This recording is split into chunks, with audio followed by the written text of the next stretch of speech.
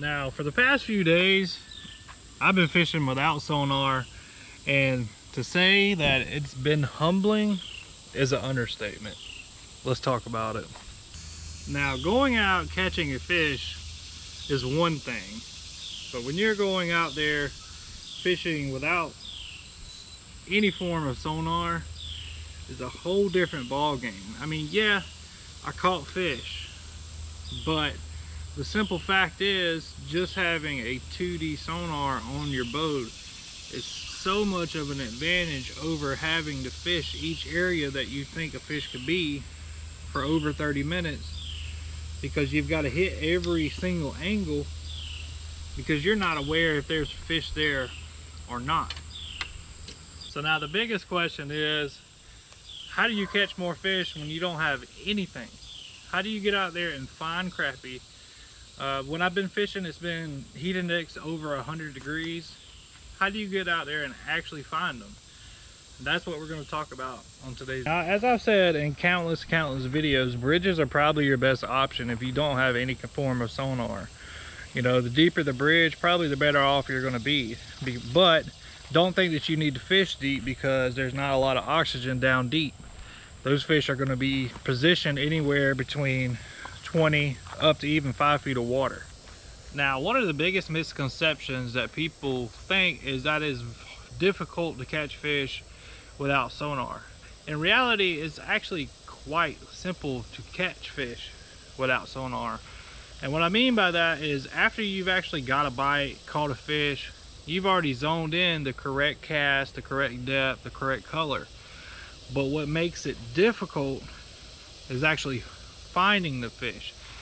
Because what I realized over the past couple of days, like I said, fishing without sonar, is it's taking me like 10 times as long to be able to get that initial bite, to get that initial, you know, reaction from the color that I put on, because I'm not able to just know what depth I should be fishing, know where they're holding on the piece of structure, and just know in general how they're reacting to my bait. So now, how do you improve the odds of actually catching a fish when, you know, you're either a beginner, you're out there in a kayak, no sonar, you're in a little John boat, no sonar?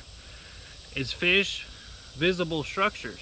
And what I mean by that, you want to fish laydowns, stumps, docks, bridges, anything that you can visibly see. Because if you're going to go out there and find the brush pile, even if you, like me, I know where probably 300 plus brush piles are on my home lake that I could easily cycle through on any given day and catch a limit. But when I have no way of knowing that I'm on top of this brush pile without actually having to drag like a big sinker around to find the brush pile, that's going to take a lot of time, and there's not enough time in the day, especially in the summertime, because you have a bite window of about 4 hours before, I mean, it's just unbearable out there. So fishing visible structure, making your best cast as fast as you can. If you're fishing a log, you want your first cast to be right down the side of that log so you have the best chance of getting a bite. If you're fishing a dock, you want to fish the shady side of the dock first to know if there's fish there. Stop wasting as much time as you possibly can by making less casts as you possibly can. If you pull up to a dock and it's sunny on one side and there's shade on the other side, there's absolutely no reason you should fish the sunny side.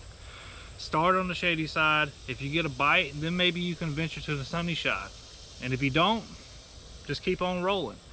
If you pull up to a bridge, every bridge the sun's going to come up and there's going to be a shade line on one side of the bridge and not a shade line on one side of the bridge. Fish the shade line. And like I said, if you get a bite on the shade line, venture on the other side. But until then, just keep moving. If you're fishing a laydown, you're fishing a stump, the same thing goes. Fish underneath it, because normally the sun's up by the time you get to a laydown, unless you're really early in the morning. Now if you're really early, if you're there really early in the morning fishing a laydown or a stump, you kind of want to cast around in front of it. And if you don't get a bite, there are certain disadvantages of fishing without any kind of sonar, but there are also certain advantages, because once you get dialed in, you're unstoppable.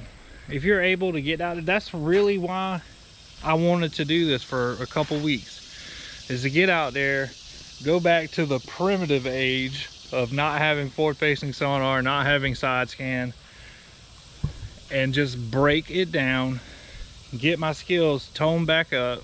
Because I mean, that's the way I grew up. We grew up with one 2D sonar in the front on the trolling motor, and we caught thousands upon thousands of fish. Now, here in the next couple weeks, I'm probably gonna put some form of sonar on my trolling motor so I can start fishing brush piles again. Especially this time of year, brush pile is kind of key. But hopefully in today's video, gave you a couple tips to get out there, have confidence, fish an area thoroughly, but make as less of casts as humanly possible to cover as much water. And I'm sure they're gonna be slinging slabs in the boat.